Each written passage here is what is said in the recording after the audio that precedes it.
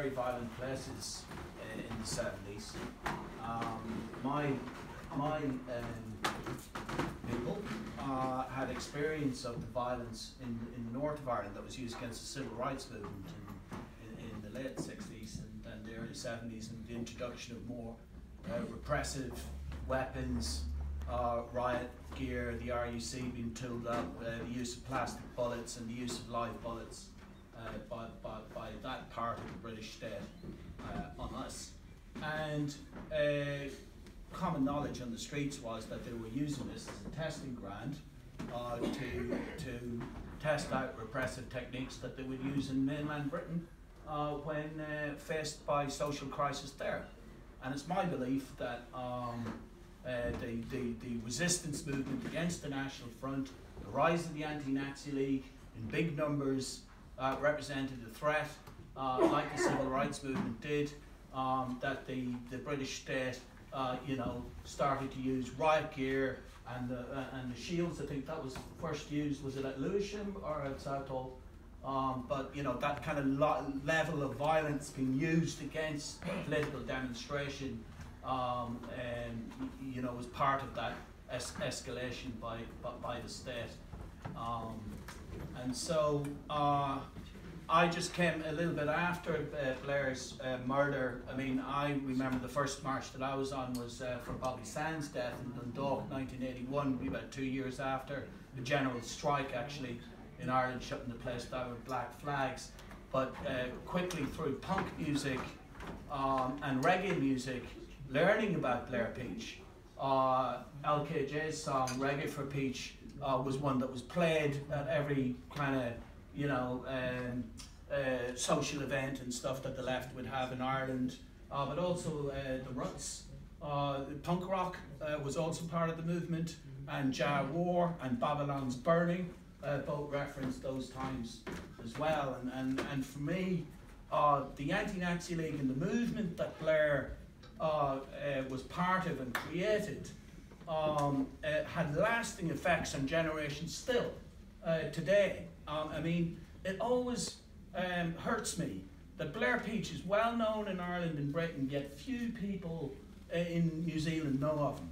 And this is something we should change. We should get a large banner with Blair Peach, hero, anti-fascist, and bring it to the teacher strikes, as as socialists and the teachers' unions do in Britain, because they've got a huge banner with Blair Peach on it as a hero, and that he's well known. And we should actually bring a big banner with Blair Peach on it to demonstrations against the alt-right that are trying to grow here as well.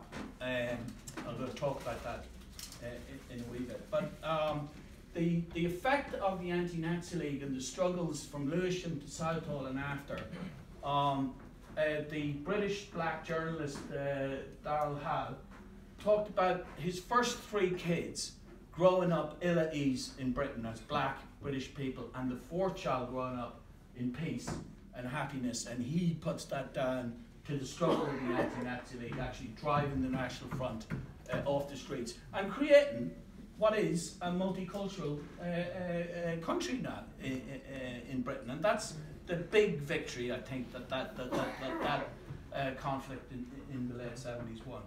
Unfortunately, as long as we have capitalism, this system that doesn't deliver for the working class, in this city tonight, there are people sleeping in cars and sleeping in garages, and people also paying huge exorbitant rent, over 60% of their income, which is low anyway, and they're getting angry about housing, and they're getting angry about poverty. And if the people that should champion them and should build houses don't do it, then the right comes along and spreads the poison that it's spread in every decade, that the reason that you can't get a house is because of those fucking refugees and the migrants and the Muslims. And this isn't just coming from the extreme far right. This is coming from the top of society. This is coming from people like the Deputy Prime Minister of this country, who said that every mosque was a viper's nest from which a many-headed hydra was ready to strike. And we're here about a month after someone took those words on face value and went in and machine gunned people, 50 people in the back, some of them 3, 4 and 5 years old. A massacre that I still think that we're in deep shock and reflection on, but these things didn't happen independently. Somebody created a river for the far right to swim in and to grow in. I'm just back from Australia, where I was at an anti-racist conference, where I want to find who Tarrant was working with, and he was working with a group called the United Patriot Front, which is led by a very dangerous Nazi called Blair Peach in Melbourne, who's a psychopath. And that violent organisation Tarrant sent death threats to anti-racist activists on Facebook 2 years ago, as they tried to organise counter demonstrations to their anti-refugee things. But that stuff in Australia didn't happen in a vacuum, because the Islamophobia, the racism, the attacks against refugees and migrants are not something that the extreme right just does in Australia. It comes from the top. It comes from the top. It comes from Howard. It comes from the coalition government. They put people in camps, concentration camps in Manus Island and the rest of it, and then that stuff percolates down. The Islamophobia that we have in our society just doesn't come from the extreme right. It was used to justify the wars and the attacks in Afghanistan and Iraq and the slaughter of millions of people. Why? Because we demonize these people as terrorists, as people who are potentially our enemies. And that's what we need to challenge. We don't need to just challenge the extreme right, who at the minute are growing in this city, and they're growing in New Zealand, and they might be knocked back a bit by the attack, but they have a network of a few hundred people. And we got a shock when we saw 120 people in Aotearoa Square with Union Jacks saying, "Free Tommy Robinson." If you don't know who Tommy Robinson is, he's a Nazi from Britain. "Free Tommy Robinson, we demand free speech." And this free speech argument went on for the months before the attack, where we had clickbait Nazis invited over here, Molyneux and the other one, Southern, and from them, oh, the left's against free speech, as if hatred happens in a vacuum, as if this is abstract. Well, now we see what those ideas in the end up with. The slaughter in Christchurch. This was not an abstract debate. We were right to oppose these people. We were right to organise. We were right to warn people that if these worms are allowed to fester, like Hitler says, they'll grow into a serpent, right?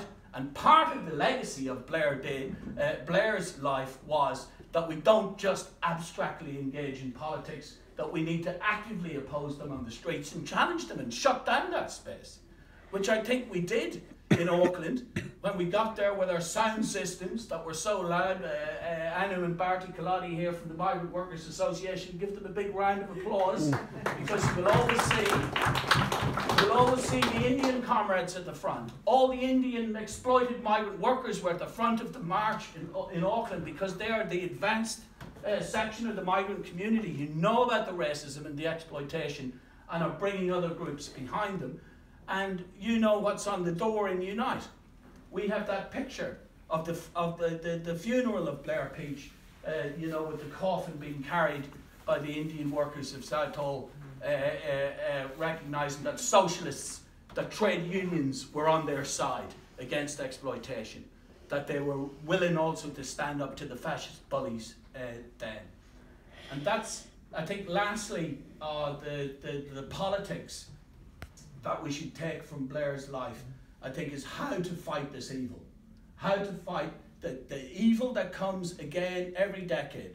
My son Oisín here is 11. He's actively interested in politics himself. I don't force him to join the party or anything. He brought his Nerf gun along to shoot the Nazis in July. We might reconsider that now, Oisín.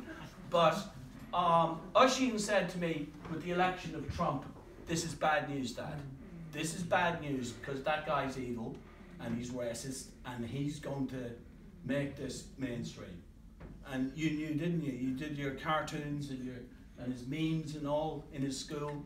But, you know, quickly you could see that with Trump's election, we started to get this aggressive right-wing element having a go at us in Auckland.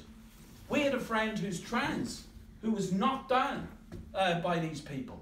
We had Maori and migrant people attacked by these people about a year and a half ago.